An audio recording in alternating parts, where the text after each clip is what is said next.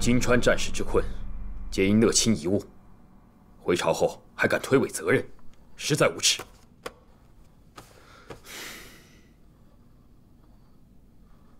你怎不说话呀？皇上说前朝的事，臣妾不敢接话。那朕说后宫的事情吧。讷亲是皇额娘的族人，朕若是杀了他，皇额娘会怪罪朕吗？皇上弑母之孝，想来不会让太后伤心吧？杀一个讷亲，朕要朝廷里面的人看着。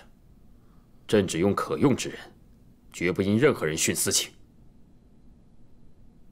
是，皇上的一切都是为了朝局考虑。你很懂分寸啊！什么？皇帝将讷亲正法于军营？太后节哀，讷亲大人已经被处斩了。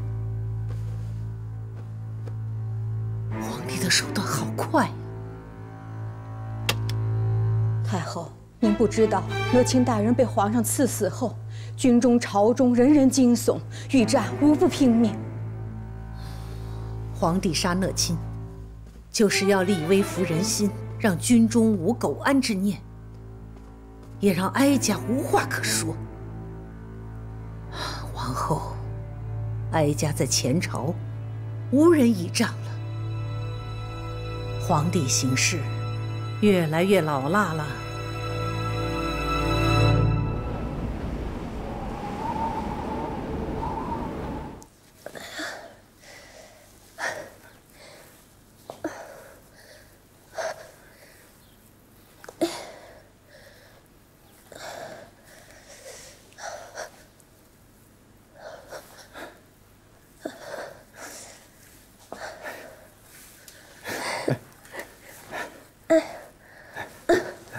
坐下。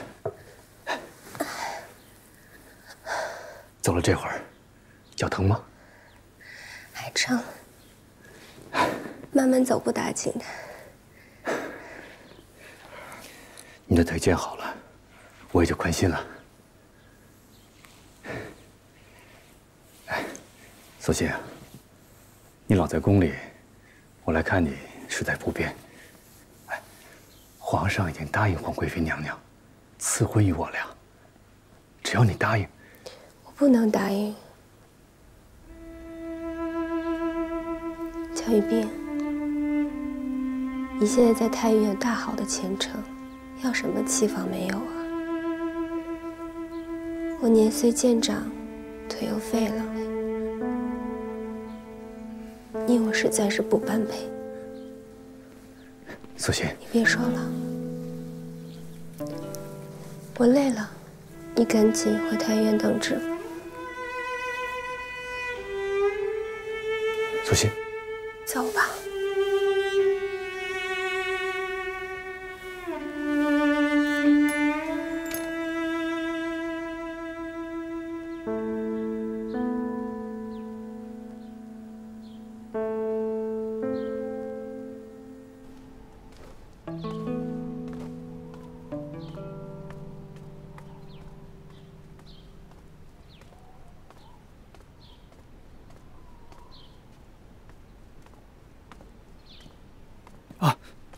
微臣给皇贵妃娘娘请安。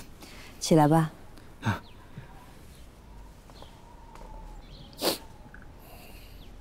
怎么了？索性还是没有松口。京城所致，经事未改。你别着急，慢慢来。你越急着想要照顾她，她越觉得配不上你。本宫会慢慢劝她的。谢娘娘。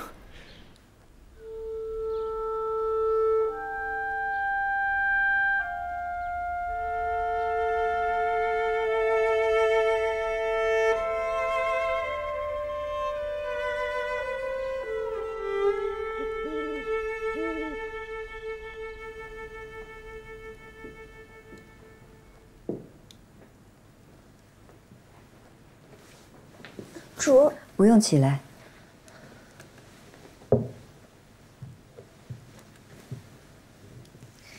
于妃惦记着你的腿伤，做了一对护膝，要本宫带给你。多谢余主记挂。你这腿伤好起来了，怎么倒躲着江雨萍啊？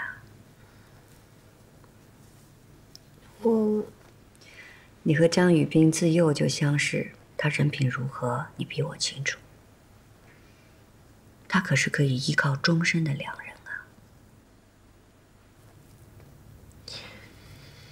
奴婢只想继续在主身边伺候主。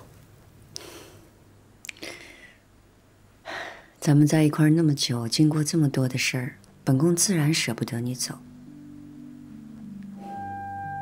但比起让你留下来继续伺候我，我更希望你能有个好归处，好好过日子。主想奴婢走？不是，本宫嫁了自己喜欢的人，也希望你可以嫁给自己喜欢的人。像江雨冰这样深情的男子世间难得，你可千万不要因为自己的腿伤拒绝了他的情谊。可奴婢这一走，主的身边就没有个亲近的人了。索性啊，你有这个福气离开宫里，去过平凡安宁的日子，就要好好珍惜眼前人。你知道的，这样的日子本宫有多向往。可是这辈子，本宫也只能留在这儿了。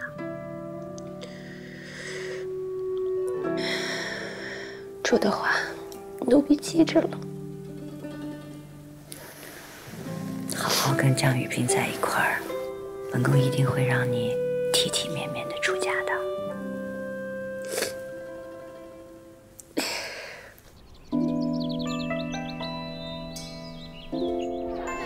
出来了！哇，真好看，太漂亮了！所幸今日啊，可真是美。所幸为人忠贞，皇上也看重。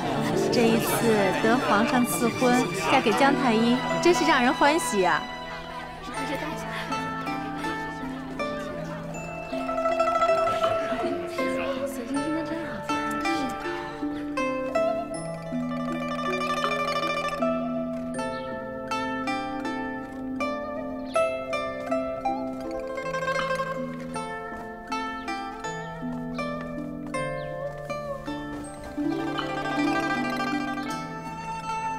主，奴婢嫁人以后不能再日夜伺候您了。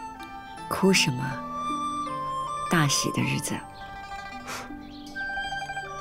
张雨冰，啊，你可要好好的待所幸啊！微臣一定尽心尽力待所幸，疼惜所幸。听说你置了宅子，你们就好好过日子。有什么短的缺的，就尽管跟本宫说。微臣感激娘娘，家里一切都安置好了，还请娘娘放心。奴婢不愿远离主，但求日后得闲的时候，还能在进宫当几日差也是好的。只要你愿意，翊坤宫随你出入。谢皇贵妃娘娘。好了。吉时也到了，所幸该欢欢喜喜的出嫁了。皇贵妃娘娘和所幸主仆情深，难舍难分，可是也不能耽误了吉时啊！娘娘该给所幸盖上盖头了。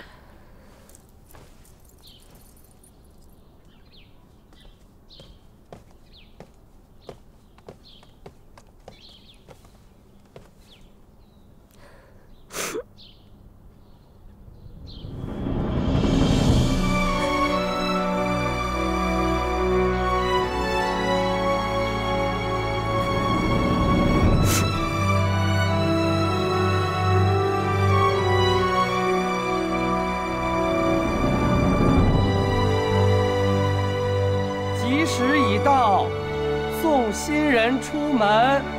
真好。百年好合。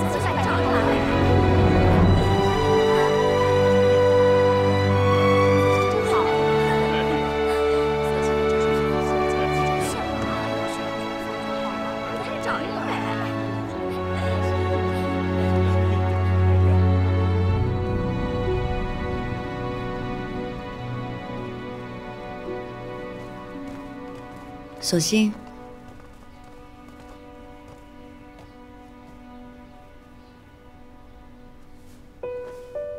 只能送你到这儿了。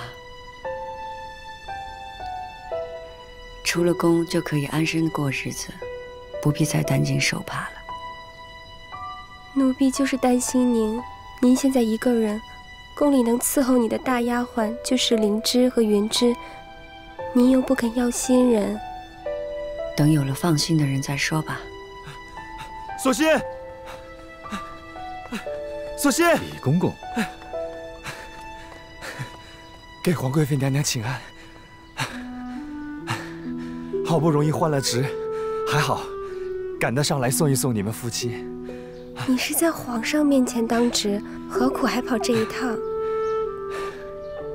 你们的喜事，我打心眼里高兴。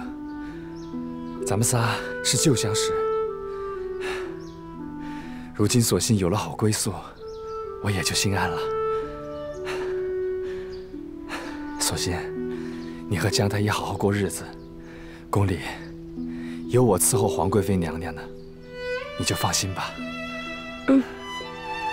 哦，对了，京郊有50亩良田，是我送给你们的新婚贺礼，可不许推辞啊！哎。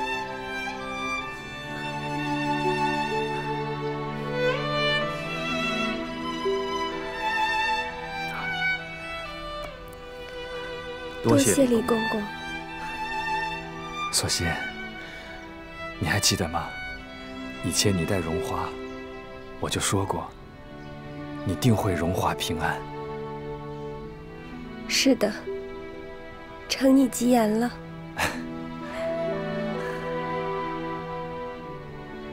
宫门快关了，皇贵妃娘娘、李公公，我们该走了。哎。快走吧，主，快走吧。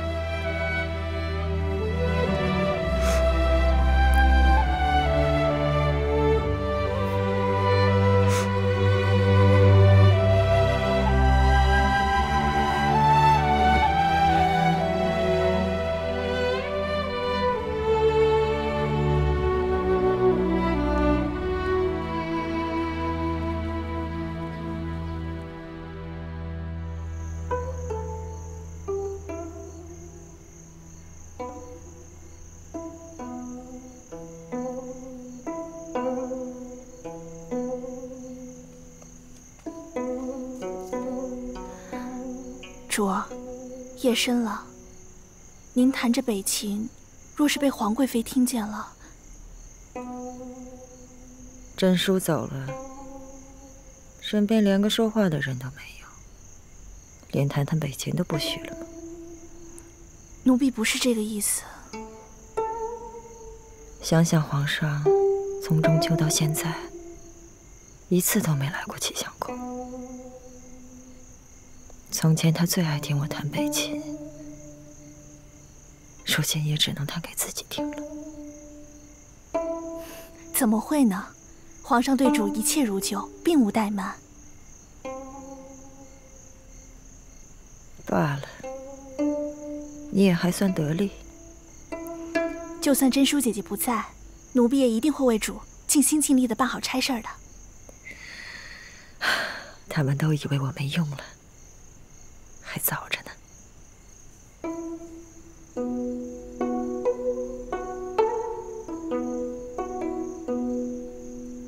恭喜主，贺喜主，荣升嫔位。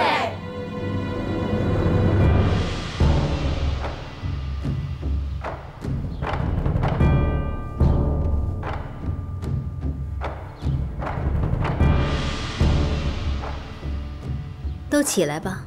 谢丽嫔娘娘。都下去吧。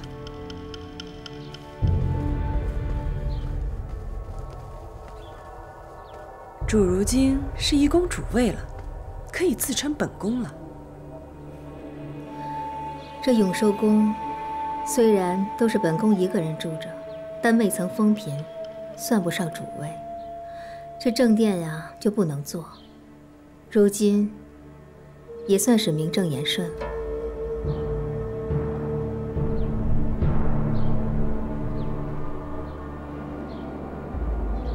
怎么了，主？不高兴吗？受了这么多委屈，成了主位，自然百感交集。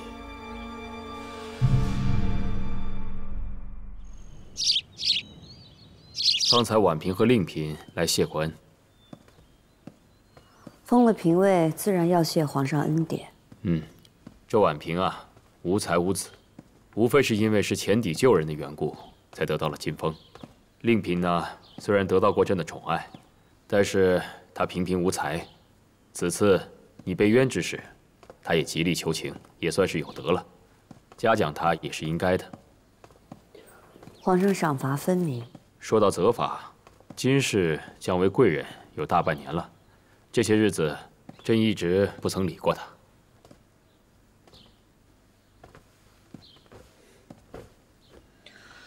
那皇上的言下之意是要理会他了？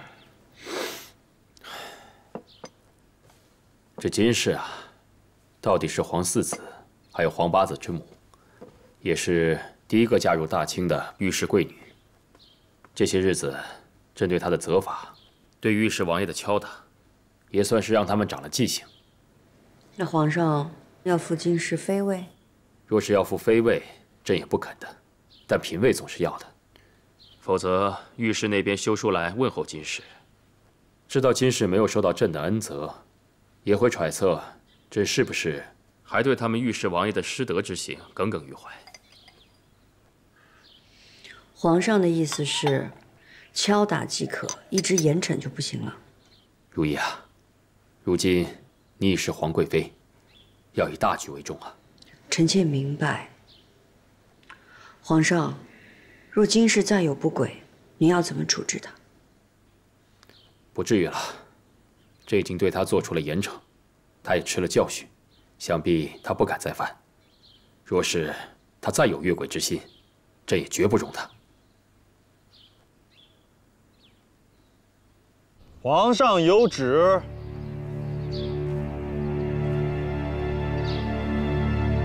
奉天承运，皇帝诏曰：贵人金氏，性行温良，端庄淑瑞，敬慎居心，柔嘉为则，深为朕心，复为佳嫔，钦此。谢皇上隆恩。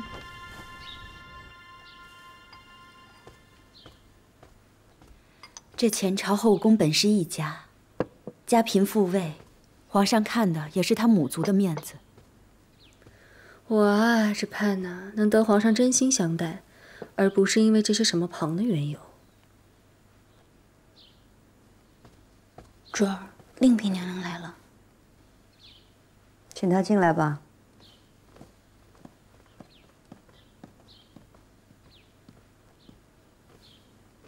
请皇贵妃娘娘安，于妃娘娘安，淑嫔姐姐安。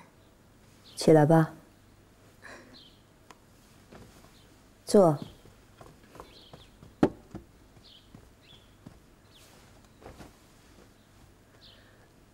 听说皇上复了金氏为嫔，她犯了那么大的错，不配复位啊。配不配，皇上自有定夺。令嫔怎么这般着急？是在担心什么呀？妹妹是担心嘉嫔再欺凌我了。虽然都是嫔位，可她是御史贵女，有母族帮衬，又会谋算，求什么得什么，不像妹妹，恩宠今日有明日无的，想求个孩子都得不到。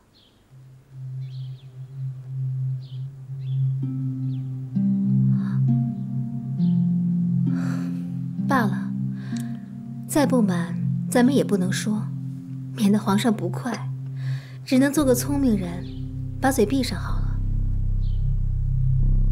皇贵妃娘娘，淑嫔姐姐，咱们可都是伤心人啊。淑嫔，你还年轻，孩子总会有的。你也是。是。其实皇贵妃正当盛年，也该喝些坐胎药，以备有孕啊。子嗣的事儿都是命中注定的，喝再多的坐胎药，强求也是无用。也是，自从听了皇贵妃的劝啊，我这十分想要孩子的心，如今也淡了。这坐胎药，我都很久不喝了。这天色也不早了，我也该先告退了。姐姐，那我也回去吧。那改日再来陪皇贵妃说话。好。主，今儿是15，去安华殿上香最是灵验了，让奴婢陪您去一趟吧。春盏，这本宫吃了坐胎药有些年头了，怎么一直没个动静啊？若不然，就把药停了吧。这药是皇上赏赐给淑嫔的，咱们弄来啊已经不容易，若是不喝，怕更难遇喜了。对，嘉嫔也向太医院求了坐胎药，可仔细着，咱们的方子不能被他选了。那是，皇上赏赐的总好过太医院赏赐的呀。主放心，嘉嫔知道不了。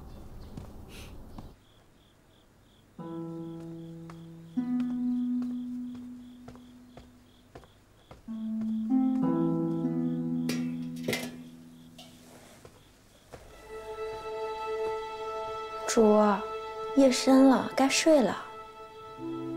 我再画几笔。以前皇上来看纯贵妃，顺带也会看看主。自从纯贵妃失宠，您更是连皇上的影子都看不见了。如今您都封了嫔位，皇上也没来，看不见皇上，皇上也在我心里啊。主。别再说话了，我正在画眼睛呢。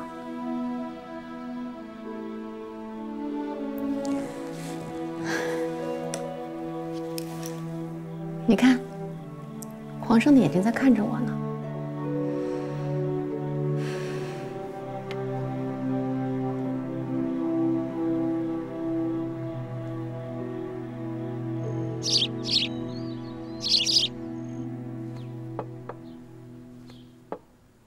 皇上和淑嫔妹妹在看什么书啊？这么有趣。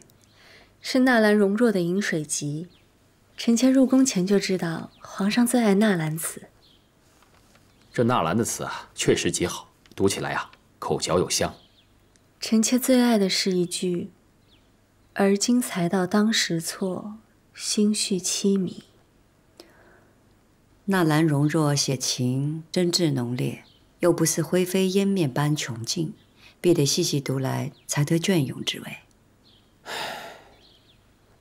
这良日如斯啊，本该与两位爱妃饮酒作诗的，总胜过前朝的老头子在朕的耳根前聒噪。罢了，等明日朕将张廷玉告老还乡的折子发出去之后，朕就可以清静些了。皇上国事安定，可家事……皇上啊，永皇的福晋来回禀，说开春以后，永皇的身子是一日不如一日的。皇上得空该去看一看呀。唉，这永皇的病啊，无非是自己的心思重，而且生了不该生的心思。朕已经叫齐汝去给他瞧瞧了，让他安心静养，不要再生这些无妄之想了。可是臣妾放心不下。那得空的话，你就和纯贵妃去瞧瞧他吧。是。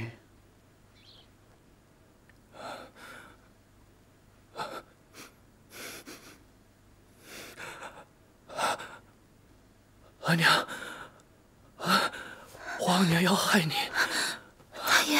阿娘。太爷。太爷，你是不是又冒眼了？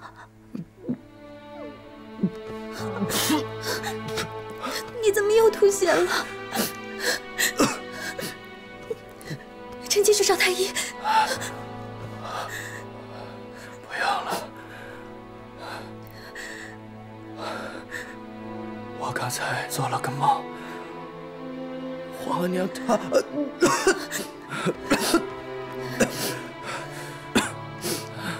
是孝贤皇后的继承，您是不是又惦记着她了？我要去找孝贤皇后理论。您这是病糊涂了。妾身给您热了药啊，您还是先喝下。我不喝，不喝。喝这些老式子做什么？喝了这些年也不见好。您是太思念额娘了。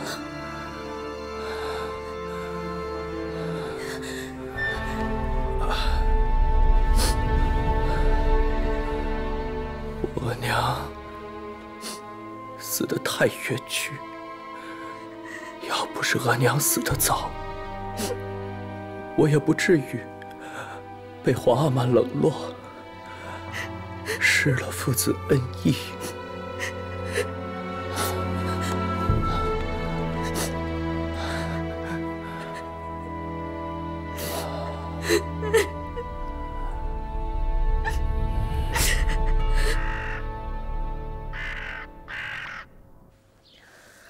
插上一朵紫色的，鲜亮些。姐姐真是好眼光。你呀，做胎药停了许久，气色也好多了。只是皇上还是照例赏着药来，总觉得自己有负圣恩。珠儿，大阿哥府里来传话，说大阿哥恐怕是不行了。纯贵妃知道了吗？大阿哥福晋先来禀报你，奴才已经差人去告诉纯贵妃了。你去吩咐备轿，你去禀告皇上。走，姐姐慢走。永华，永华，贤娘娘安。皇贵妃安。起来，都起来。皇贵妃，你看看永皇的样子。额娘，齐太医怎么说啊？回娘娘话，太医说大爷梦魇缠身，日夜不安，刑期断断续续。自从被皇上申斥，这2年大爷忧思不堪，又不肯告诉妾身，好几次从梦中惊醒，还大哭说自己不孝。前几日，孝贤皇后的继承，大爷梦魇更厉害了，说要去找孝贤皇后理论。妾身胡说什么？皇是最有孝心的，他找先世找孝贤皇后理论什么？糊涂油蒙心了，红口白舌的就拉扯着永皇不孝。依本宫看来，永皇身上不好，都是你们这些不知轻重的人给挑唆的。好了，纯贵妃也是为了永皇着急。是，妾身知错了。额娘，皇，额娘，永皇是唤他的亲额娘折命皇贵妃。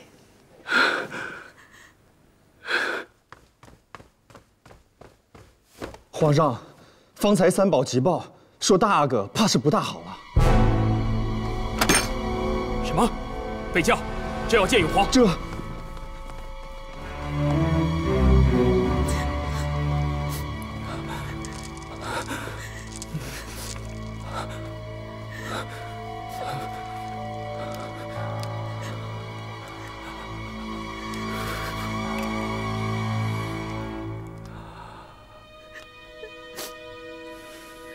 这是什么药啊？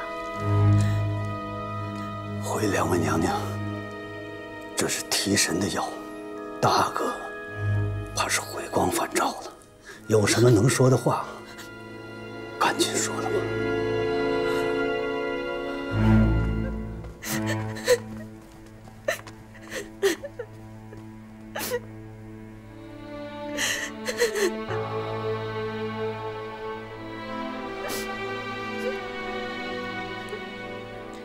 永皇，母亲，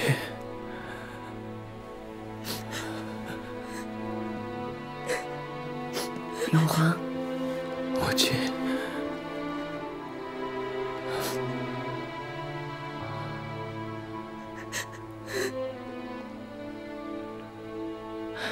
想来永皇有话对皇贵妃说，我们先出去了。出去吧。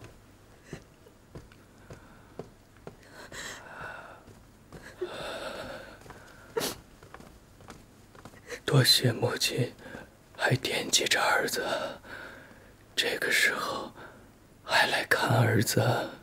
你小时候第一次叫我母亲，那时候你就是我的孩子，而且永远都是我的孩子。儿子自幼便失了额娘，被人欺辱，是母亲给了儿子关爱，给了儿子牺牲。母亲的养育之恩，儿子一直不敢忘记，只是儿子对不起母亲，儿子也好想争气，还曾经动过算计母亲的心思，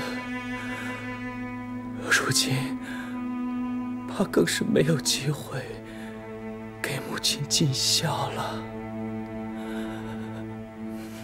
哪有母亲和孩子计较的？永皇啊，你这病就来自于忧思，你就不应该想那么多，好好的养好身子，才是对母亲的孝敬。儿子自知怕是不能了，这段时间啊，儿子总是梦见我额娘。儿子该是去找我额娘了。你额娘哲敏皇贵妃，要是地下有知，她也会让你好好养病，不要胡思乱想的。母亲，母亲，是孝贤皇后害死了额娘。花妈骂儿子对孝贤皇后不孝，儿子是真的孝敬不了啊！我恨他。永皇，宫里边是有这样的闲话，可是闲话是不能往心里走的。这不是闲话，是有人明明白白告诉儿子的。有人告诉儿子，孝贤皇后当年是如何怨我额娘先生下了我这个长子，而容不下他，又是如何怨我额娘再有孕而动了手脚，害死了额娘和我的未谋面的妹妹。有人告诉你的？是，只可惜，我明明白白知道的时候，孝贤皇后已经死了。我知道了真相，也没有机会给额娘报仇了。母亲，儿子的心好恨呐！究竟是谁告诉你的？是嘉嫔。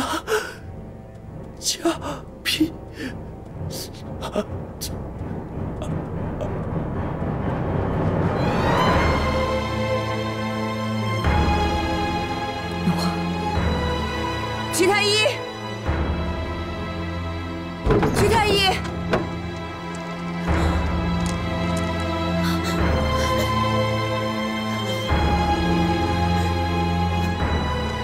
为两位娘娘，大哥红了。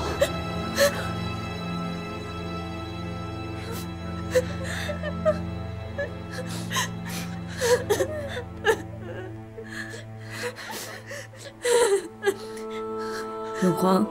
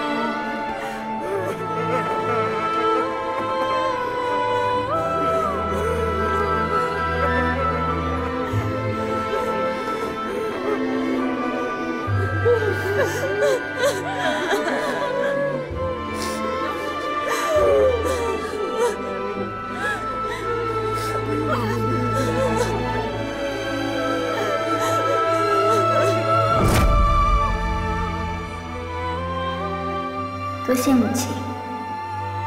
你叫我什么？母亲。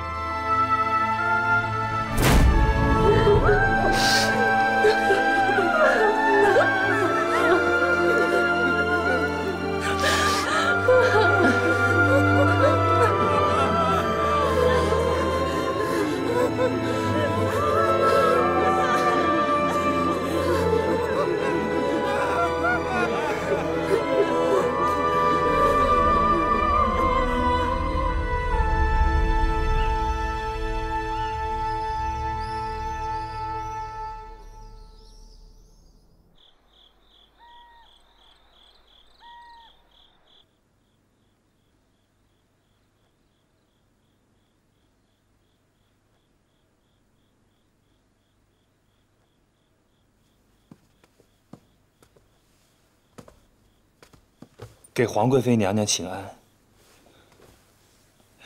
都1天了，皇上就这么躺着，也不说话，奴才都愁死了。下去吧。是。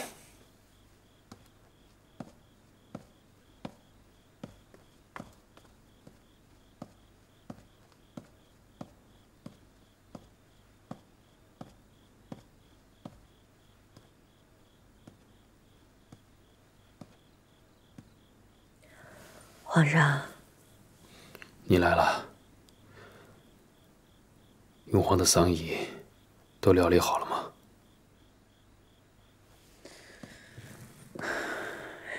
都料理好了，皇上就安心吧。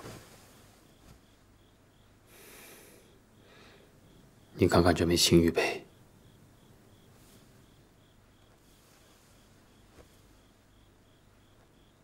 一对子母石，是朱茵的陪嫁。虽然都是富察氏，但她的家世远比不上孝贤皇后，所以这枚玉佩并不算十分名贵。她生前一直带着这玉佩，一直到死才摘下来，所以朕叫人封存起来，留个念想。你看，这子母石十分亲热，天伦之乐，毫无嫌隙。皇上是想念这名皇贵妃了。臣妾知道，皇上心里难受。可如今这名皇贵妃和永皇，也算是母子团聚了。如懿啊，朕不是不愿意给永皇脸面，去参加他的丧仪，是朕不敢面对。永皇病重的时候，朕不愿听到他一点点病重的消息，甚至不愿去见他，因为朕怕他见到朕，只剩怨恨的眼神。朕也不想再一次自己的孩子走在朕的前头。臣妾明白的，所以将皇上的意思告知永皇的府里了。王公命妇也都去致哀了。自从朕登基之后，一直勤政爱民，敬母上天。可为什么朕的孩子一个个走在朕的前头，落得白发人送黑发人的伤心？朕到底做错了些什么？朕知道永皇是死于心病，孝贤皇后离世之后，朕也知道他有了夺嫡之意。做阿玛的看着自己的孩子成长是欣喜的，可是长大了无能，让人担心，有野心，又让人害怕。历代以来，皇子争权，就是作为君王最忌惮的事情。皇上您正当盛年，如日中天。如日中天之后，便是夕阳西下了。朕为了防着自己亲手养大的孩子不孝，所以朕防着永皇，也斥喝了他。可是朕的心还是疼爱永皇的，毕竟所有孩子当中，他是陪朕最久的一个。永皇若知道皇上的心思，在九泉之下也会有安慰。永皇临走的时候念念不忘折命皇贵妃，深感自己不能尽孝。永皇还告诉臣妾，是嘉嫔告诉他，折命皇贵妃和二公主是孝贤皇后害死的，所以他记恨孝贤皇后，在他灵前无状，惹得您当众斥责。要不是嘉嫔挑唆，永皇不会失了您的欢心郁郁而终的。孝贤皇后临死之前，朕问过她折命皇贵妃的死因，她发了毒誓，绝不承认。可是折命皇贵妃去世之后，宫中确实有这样的传言。若是嘉嫔真和永皇说了这些话，多半是听信了流言。说到底，除了永皇自己有争夺之意，朕的疑心也逼死了永皇。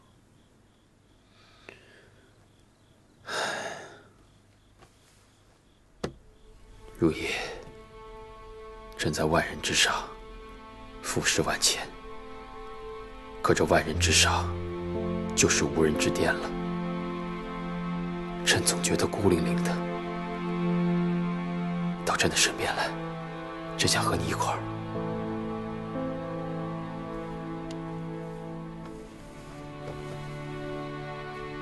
臣妾不是一直都陪着你吗？如懿啊，朕一早选定的就是你，做朕的嫡父亲，做朕的正妻。孝贤皇后离世后，朕一直想许你皇后之位。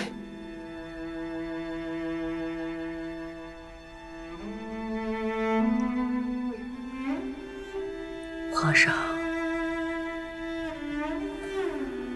皇后之位，臣妾惶恐。惶恐？为何惶恐？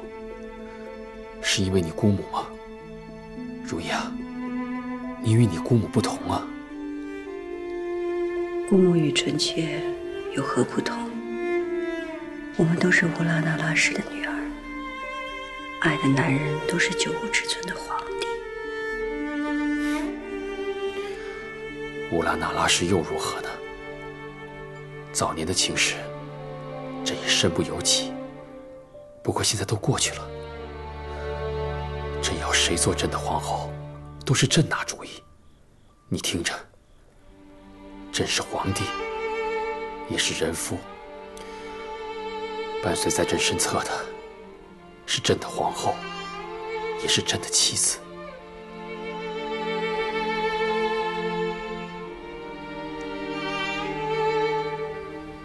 皇上，臣妾从来就不想做皇后，可是姑母去世的时候问过臣妾一句话。臣妾是犹豫的。什么话？姑母问臣妾，想不想和弘历生同亲，死同穴？臣妾是想的，